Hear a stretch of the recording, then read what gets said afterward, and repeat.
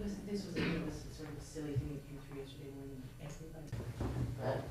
My paraphernalia. I think it's the uncle. Azerbaijan is I think a very important country that people are going to hear more about in the coming years. The United States has significant security interests here. The United States has significant economic and oil interests here. There has never been an election that meets international standards.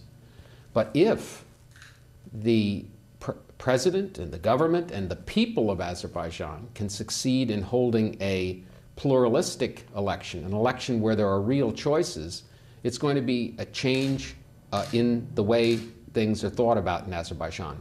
It's going to be a step towards we decide instead of they decide.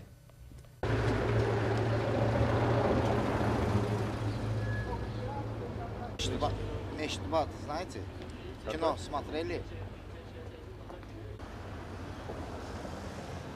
Да, забирай.